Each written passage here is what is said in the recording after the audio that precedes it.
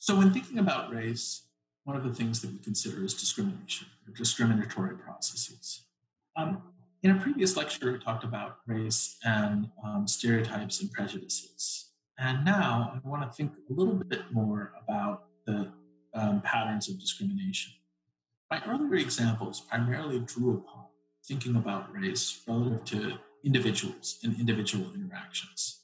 And in this lecture, in the focus on discrimination, I want to focus a little bit on how it is that organizations or institutions produce racism. So, what is sometimes referred to as institutional racism or organizational racism. And this helps us see how it is that racism works, not just on the individual level, but on the organizational level.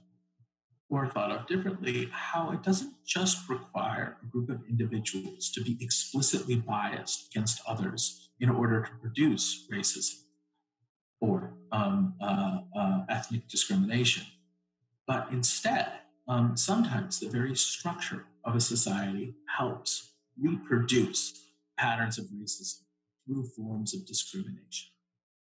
So today, we're going to sort of pivot our understanding a little bit away from the interpersonal and the psychological, more towards something akin to discrimination, the organizational or the institution.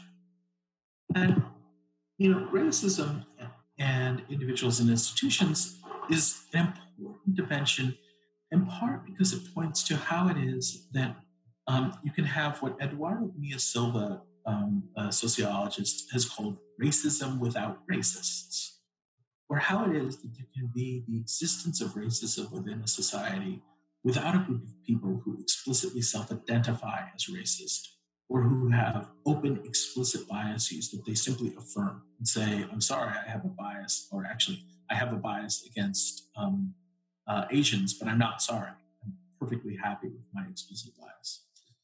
So that form of racism without racist, as Bonilla Selva articulates, is to think about racism not just as happening within individuals, but also within institutions. And there are multiple examples that I'd like to draw upon today to explain how it is that race could be institutionalized so that racism serves not just as one bad actor doing bad things, but instead is built into the fabric of structure of society. Now, the most obvious example of institutionalized racism in the United States is slavery, and how it is that slavery was built literally into the Constitution of the United States. And what we mean by the institutionalization of slavery are a series of compromises that were made in the formation of the Constitution that thought about race in a very specific way.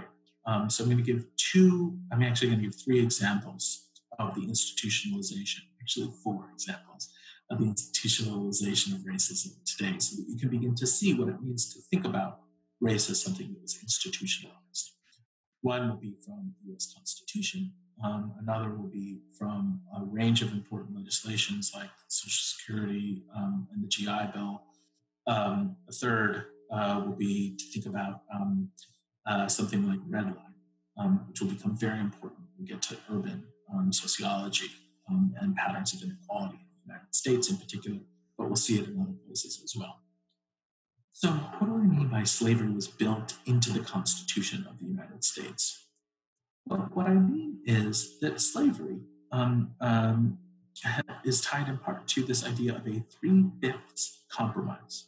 So some of you may know this, that the slaveholding states did not want their slaves to be thought of as, or to be legally allowed to vote. And what this meant was that the Northerners then argued, particularly the northern states that didn't have slaves, said, well, if your slaves can't vote, they're not really people. And given that representation in Congress is determined by the number of people in a region, we shouldn't count the slaves. So the slaves aren't really people, they're property. And since they're not really people, but property, they shouldn't be counted. Now, this was, in part, a deeply racist argument on the part of the Northerners, but it was also a politically um, uh, advantageous one to them, because it would mean that Northerners got greater representation overall. And in some ways, they were saying to the Southerners, if you're not going to count them, if you're not going to treat them as equal people, they don't get to be counted towards representation.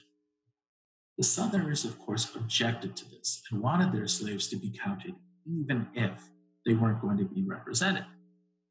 And so there was this large argument, and the solution was to count slaves as three-fifths of a person. So the three-fifths compromise was a compromise between the North and the South. The North, who said, if slaves aren't considered property, then they're not really people, and they shouldn't count towards the number of representatives that you have.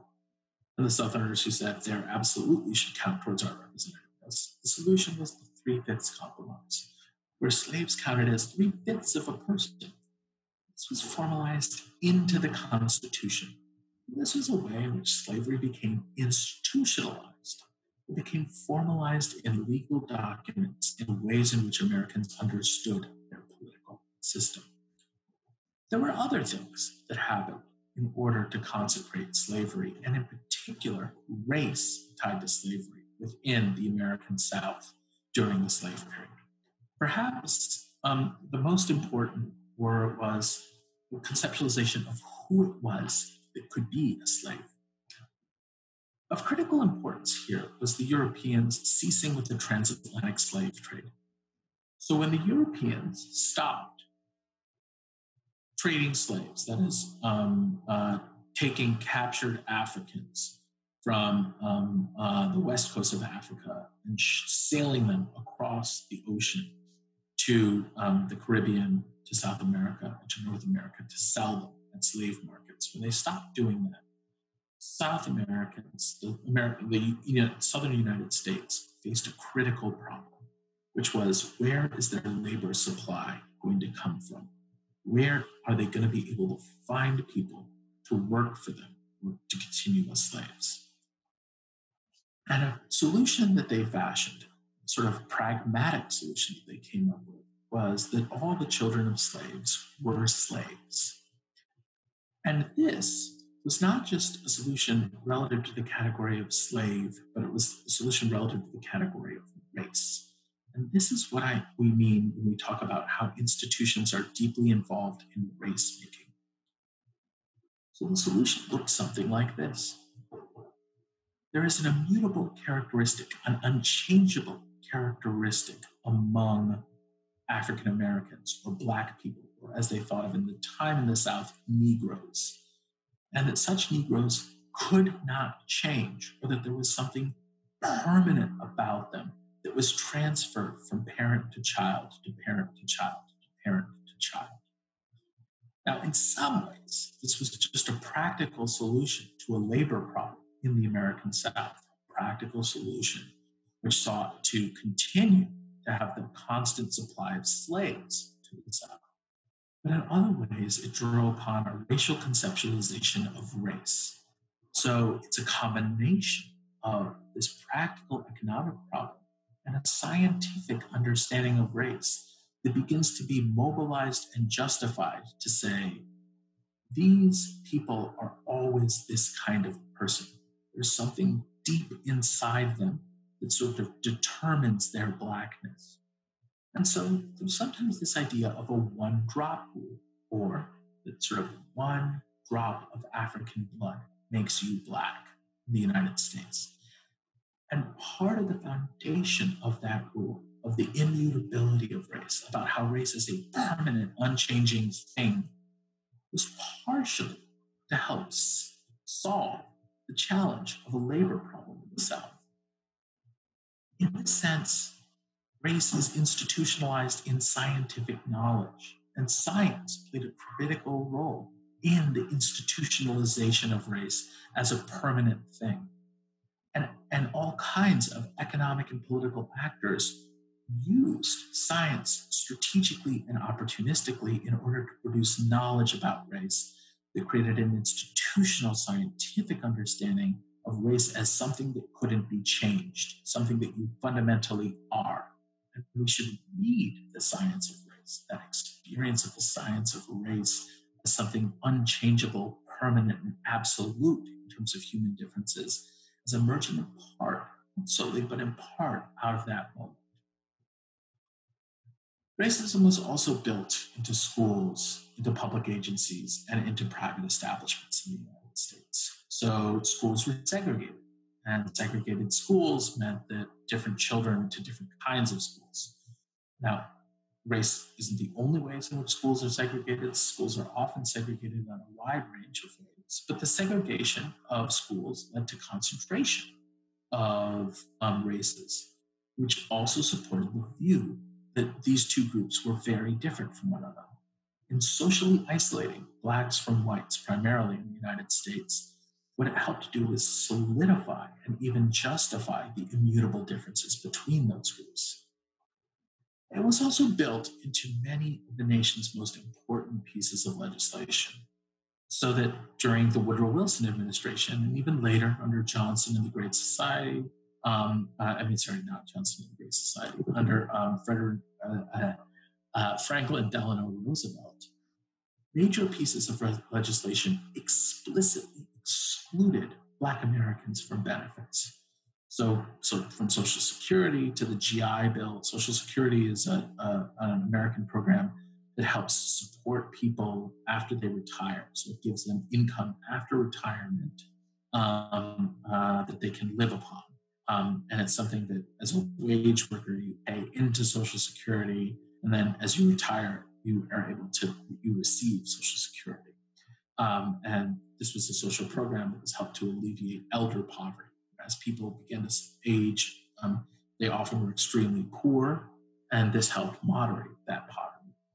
The GI Bill was a bill that allowed for people who served in the military to receive free education or support for their educational attainment. And in the GI Bill, Blacks were excluded from parts of the GI Bill, sometimes from all parts of the GI Bill, but eventually parts of the GI Bill. In this sense, race became institutionalized because race was the basis upon which different government programs allotted opportunities. Maybe one of the most important, and here I will stand by that statement, it's a phrase I've used a few times, but this time I really will stand by it, ways in which race was institutionalized was through redlining. Redlining, we'll talk a lot more about when we get into urban sociology, was a policy where people who lived within particular areas of a city would not receive federal insurance for loans that were granted to them. So there was a series of policies in the United States that said, one of the things that the government has to do in order to support economic development and the development of family wealth is to insure loans. So when a bank gives a family a loan, or gives a business a loan, or gives a person a loan, that loan can be insured by the federal government, so that if the person defaults on the loan, the risk is lower to the bank. The idea of this program was to create incentives for economic development and incentives for families to create wealth, primarily through owning households. And so, insofar as loans were insured, it became cheaper to give loans because banks took on less risk when they actually gave out loans. But there were certain red lines drawn around particular neighborhoods, which said that the federal government would not insure the loans within those neighborhoods. And those neighborhoods tended to be overwhelmingly Black. Now, what this means is that there was institutional racism, that Blacks were explicitly excluded from federal programs, which helped reduce the cost of loans, so that white Americans had far greater access to loans, which provided them with the capacity to start businesses and build wealth. And we still see the effects of this today, where there are huge differences in wealth between Black and white Americans, but that those differences are in wealth primarily driven by household wealth, and that household wealth has as one of its origins the fact that the federal government insured the loans of white neighborhoods and refused to insure the loans of Black neighborhoods. This is an example of how racism became institutionalized institutionalized in American life. It became not just the product of a set of decisions by individuals, but it was codified in law. And other examples of this that you might think about are the ways in which different racial, different kinds of drugs had different punishments associated with them. So huge differences in the punishments for crack cocaine versus cocaine, powdered cocaine that people would snort. And why were there huge differences in the punishments between them? Not because the drugs were more dangerous, but because crack was primarily used by Black Americans and powdered cocaine was primarily used by white Americans. And so in federal and state policies, you see much different sets of punishments depending upon who's likely to use that kind of drug. Drugs that Black Americans are more likely to use are typically subject to higher punishments. This is an example of institutionalized or organized racism. Certain those decisions, from my perspective, are the result of an individual decision of racism. That is, that there were a series of political actors and economic actors that made discriminatory decisions about Black Americans. But afterwards, after those initial decisions were made, they became institutionalized. They became part of the social structure itself, part of the laws, part of the ways in which society was organized. And that had subsequent really important impacts on continuing to reproduce racial inequalities. Now, affirmative action is one policy that seeks to mitigate, moderate, or transform some of the previous institutional inequalities that existed. And so affirmative actions are policies or programs that seek to rectify past discrimination through active measures to ensure equal opportunity. Affirmative action doesn't just apply to race, it also applies to gender, it could apply to class. And it's a policy that says we recognize that there are previous inequalities and we're going to take positive action to try and rectify this.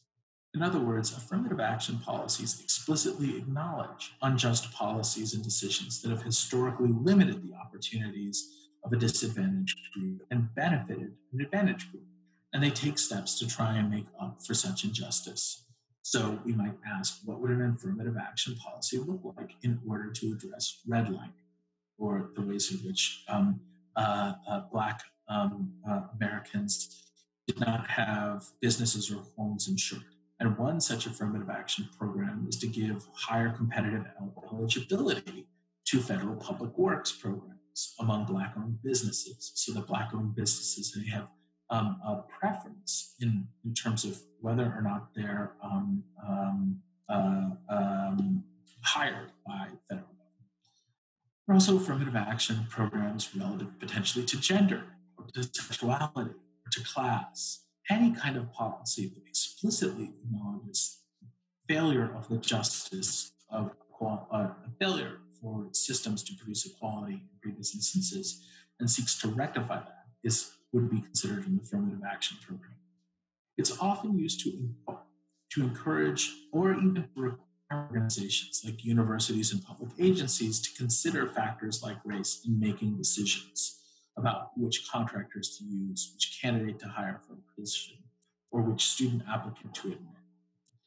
And in general, the policies look like this, that the guidance says, all other things being equal, that is, if all other dimensions of the decision are the same, you should give the opportunity to someone from a previously disadvantaged group. Because previously, more advantaged groups were systematically given far greater opportunities, and we need to moderate things. Now, part of the vision behind affirmative action is the idea of cumulative advantage, where the advantages aren't just something that you experience once. Instead, they're things that accumulate over the life course and even over generations, so that two candidates can look very different from one another, not because of their actions, but because of cumulative advantages over the course of their lifetimes or over the course of their families' lifetimes. What this means is that, like, if you give a little bit to somebody now, the chances that they can use that to get a little bit more, and that they can use that to get even a little bit more, and that they can get that to get even a little bit more is high. So that small disadvantages tend to accumulate over time. And one of the ways to deal with that or moderate those cumulative advantages is through some form of an affirmative action program that seeks to give advantages to others so that they can accrue advantages in the ways in which other groups have as well. Affirmative action tends to be a highly contentious policy, particularly in schooling. Affirmative action within schools is something that's the source of a huge number of fights within school literature. And I will say that, like, there are all kinds of decisions that institutions make, schools in particular, about how to bring people in and who to give opportunities to. And that those decisions about who to give opportunities to typically have some bias in them. So my favorite example is the largest sort of bias program is in the Ivy League, primarily, but in a lot of private schools, what you find is that those schools have equal numbers of women and men in their institutions. Yet women tend to far outperform men in high school and even in terms of college qualifications. So one question we might ask is, why, if women outperform men in terms of their high school qualifications, why is it that they make up only half of college students? The first answer is that they don't. Actually, today, and we'll talk about this a lot more in the education lectures, women make up far more than half of overall college students. But that's partially because in many colleges and universities, they cannot use gender as one of the ways in which they make decisions. So they simply have to decide on who to accept overall. They can't look at the gender balance of the institution to do so and be discriminatory. But in other institutions, like in elite private schools, they often instruct classes that are explicitly 50-50 in their gender composition. Just to think in very gender binary ways, as if there's only two genders, but still keep that aside for now. They're almost always 50-50 in their gender composition. Why? Because men get preference in college admission. Less qualified men are admitted because schools think it's important to have a college composition that is 50-50. Now, that view of the importance of the 50-50 college composition, it's partially an assumption of heterosexuality, where, what you're doing in school is providing an opportunity for people to partner. Through those partnerships, you assume that everybody is heterosexual. But it's also the view that it's valuable to have a balance of people within an organization. And I want you to ask yourself, what are the sets of things that you think are valuable balances within organizations, or what are the ones that you think are not? What are the sets of social policies that you think of as a big problem? Do you think it's a big problem that private colleges and universities and public colleges that are allowed to consider gender and construct classes that are 50-50 in their composition? Or do you think that that's not how we should make decisions? Some of this is a question of prejudice and discrimination. Other parts of it, though, is to ask, what kinds of communities do we want? And why would we want that kind of community? To return this to a discussion of race, one of the questions we might ask ourselves is, what kinds of racial communities do we want? Do we want racial communities of segregation? Or, by contrast, do we want racial communities of diversity? And what are the benefits to that diversity if we think that such diversity is desirable? For now, I'll suggest that there's some research that shows that diversity can be beneficial to groups, that groups make better decisions under conditions of diversity. And so that it's important to have some preference for organizations and institutions that are racially and ethnically diverse. But very importantly, diverse groups tend to be more contentious. And what that means is that diverse groups tend to have higher degrees of contention or higher degrees of tension and infighting because of the differences that they represent. In this way, diversity is both beneficial but difficult to maintain, but perhaps it should be a value. And one of the things that I'd like you to ask yourselves now at the end of this lecture is, what are the sets of things that you value within an organization? Do you think it's valuable to have diversity in terms of class, race, gender? And if so, why? What are the benefits of that sort of thing? And if you don't think that these are things that we should value at all, why not? And what are the alternate things that you think we should value?